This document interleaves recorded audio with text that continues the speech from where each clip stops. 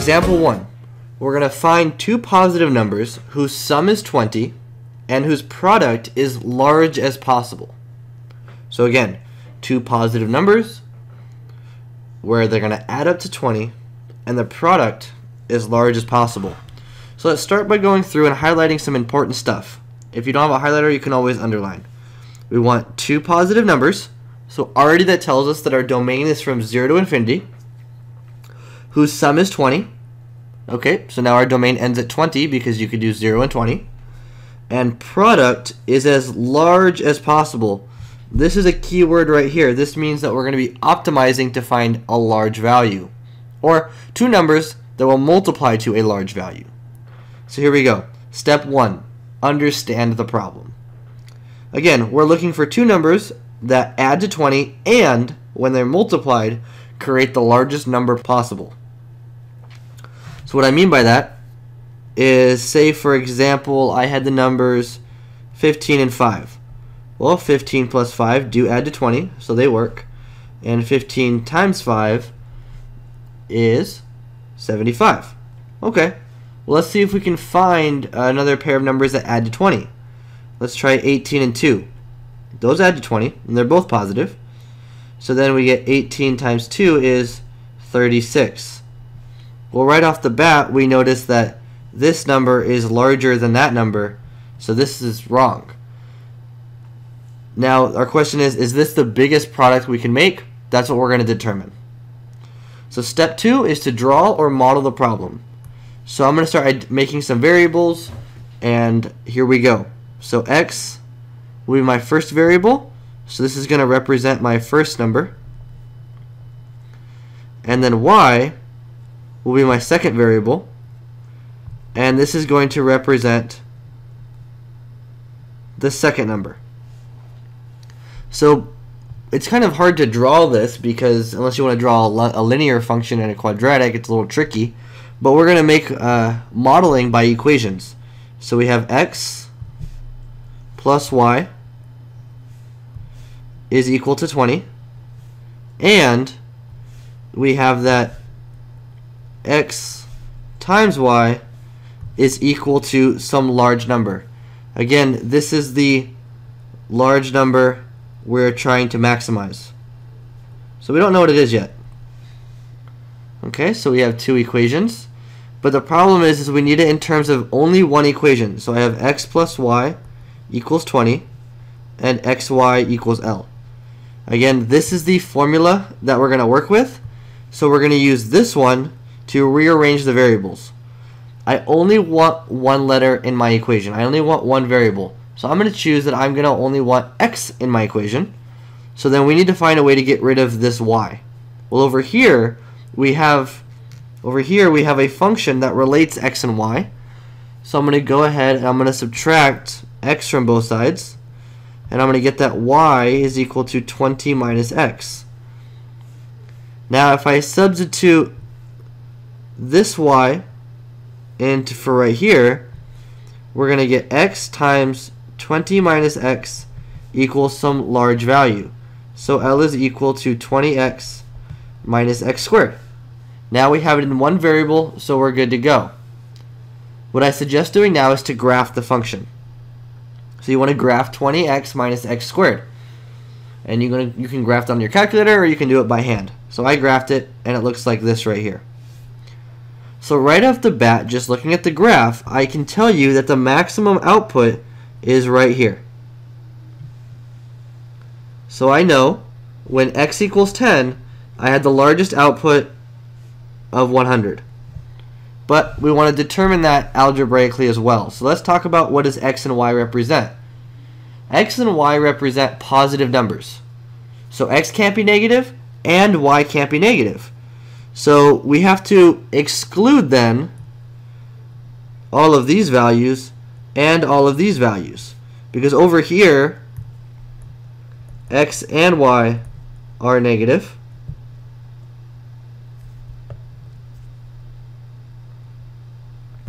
And over here, y is negative. So you can't have that. So let's talk about our domain. The domain then is x such that, well, what numbers is x in between? We're in between 0 and 20. Now my question is, what kind of operator goes in between? Is it less than or less than or equal to? Well, if x equals 0, is 0 positive? And the answer to that is no. 0 is not positive because a positive number is defined as being larger than 0. So it's only strictly in between. And algebraically, this is how you would find your domain. You would go y is equal to 20x minus x squared, set that equal to 0, factor out an x, and you get x is equal to 0 and x is equal to 20. Okay. Step 4, identify endpoints and critical points. So our endpoints are obviously just the piece of the domain. So our endpoints then are x equals 0 and x equals 20. The critical points we get by taking the derivative and setting it equal to 0. So we give our function that L is equal to 20x minus x squared. And we're going to go ahead and take the derivative with respect to x to both sides. This is why it was so important to take the time to get one variable, because this way we don't have to deal with implicit differentiation. Don't worry, that is coming in the next section. So in case you really want to do it, you will have your chance. You set that equal to 0. You get 2x equals 20. So x is 10. So now we have our critical values and our endpoints. And now what we need to do is solve our mathematical volumes. So now what we need to do is solve our mathematical model. And what I mean by that is we're going to use our x values to solve for the corresponding y values to determine the max and the mins. This is what we were doing in section 4.1. At x equals 0, we want to solve for the corresponding y value. So we had that y is equal to 20 minus x. So then you get y is equal to 20 minus 0. So y is 20, which is good. That's a big number. Big numbers is what we wanted. However, remember, the large number is x times y. So you get the large number is 0 times 20, and that gives you the L is 0. So that probably is not our answer, that our largest number is 0, but let's check the other values. You get x equals 20. Y is equal to 20 minus 20. You get y is 0. So the large number is then 20 times 0, and the large number again is 0. Probably not the right answer. Let's try 10. You get y is equal to 20 minus 10, so y is equal to 10. This gives us the ordered pair of 10, 10. So L is equal to 10 times 10, and L is equal to 100. That's the biggest value we got. So that tells us that this right here gives us the largest product. And that's good. So now for step 6. Step 6 is to analyze and write out our answer. So here's our answer. If x is equal to 10 and y is equal to 10, we need to make sure that works. Well, what was our only restrictions? We're between 0 and 20, and we're both positive. So that checks out. Now to write our answer. The two numbers, because remember, we invented x and y. All we asked for was for two numbers. So the two numbers that have the largest product and a sum of 20 are 10 and 10. And there's your answer. That's how you put it, all nice in a box. Okay, so what I want you to do now is do this try on your own. Find two numbers that add to 50 that have the largest product. Very similar, just with a different sum. So go ahead right now, pause the video, and try that out. Okay, here we go. Let's make sure you got it right. X plus y equals 50. I'm going to do this a little faster. I'm not going to write out every single step. I'm just going to show you how long it should take doing this problem. So x plus y equals 50. X and y are my two numbers. We also know that x times y has to equal L. X times y has to give us the largest number. So I know I want to get rid of this y. So we have y is equal to 50 minus x. So then we get x times y equals L. It's going to turn into x times 50 minus x equals L. And just to write that a little nicer, 50x minus x squared equals some large number. Okay? Now what we need to do is we need to determine the domain. And you can graph that if you want. I'm just going to do it by hand. You get that 0 is equal to x times 50 minus x. So we have x equals 0 and x equals 50. So my domain then is x such that x is between 0 and 50.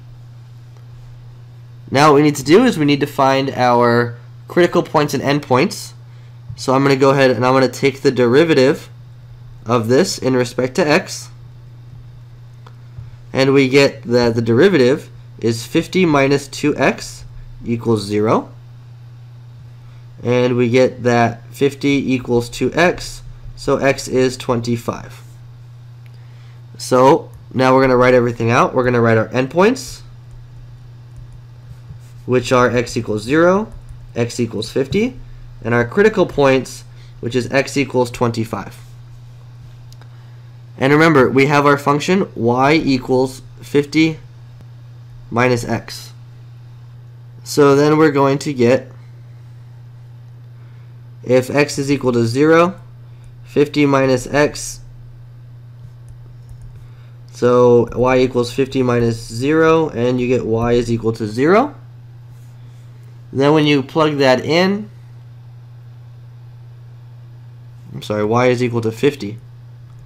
Then when you plug that into your large number formula, which is x times y, you're going to get L is 0 times 50, which is 0. It's probably not right. Let's try x is equal to 50. Y is equal to 50 minus 50, so you get y is equal to 0.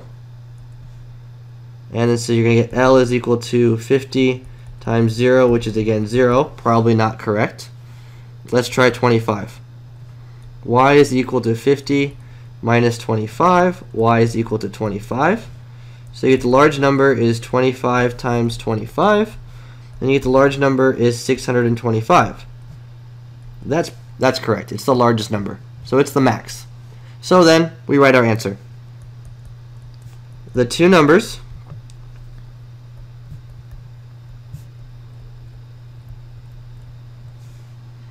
with the sum of 50